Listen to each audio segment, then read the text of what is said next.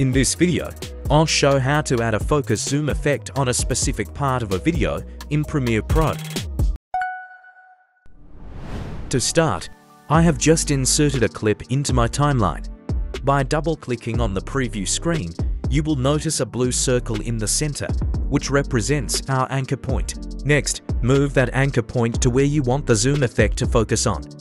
To do that, go to the Effect Controls panel and click on the stopwatch icon next to Scale. This will create our starting keyframe. Move the playhead a few seconds ahead and increase the scale value to create another keyframe. If necessary, you can add keyframes to your position as well.